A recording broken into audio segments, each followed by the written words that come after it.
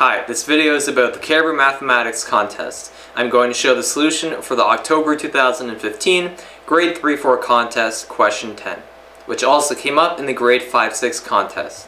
So the question is, Paul has a cube and several pyramids with a square base that fits exactly on each of the faces of the cube. To create a star-shaped solid, he then glues to each face of the cube the square base of one pyramid. The number of faces of the obtained star is... Alright. Now let's reread part of the question. Let's look to the first sentence again. We have, it says first, Paul has a cube. So what we have drawn here is a cube. Then it says, and several pyramids with a square base. So here what we have drawn is one base, or one pyramid with a square base at the bottom. Here we can see. And we also see it says that fits exactly on each of the faces of the cube.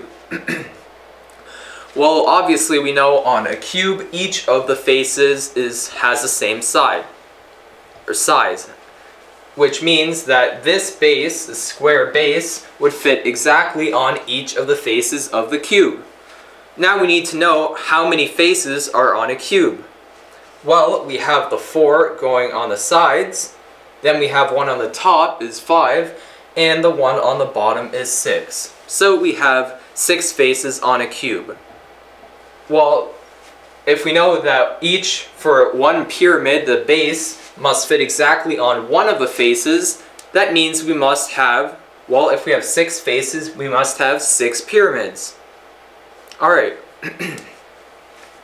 So now we need to see how this would look like if we had the 6 pyramids that were glued onto the sides, top, and bottom of the cube. Well, if we have the square base which gets glued directly onto the sides or the top, let's pretend it got glued onto the side. Well, that would be here, and it would be the tip would be pointing away from the cube, and that would be on all faces of the cube. So for example, if it was glued on the top of the cube, well, then the tip would be pointing upwards, and like so with the bottom it would be pointing downwards. Okay, so now we need to see how many faces are on the square base pyramid. Well, of course we have the bottom face, which is a square base, but we won't count that because that will be glued onto the cube, so we won't see that face on the outside. So that means that we just have the 1, 2, 3, 4 outside side faces.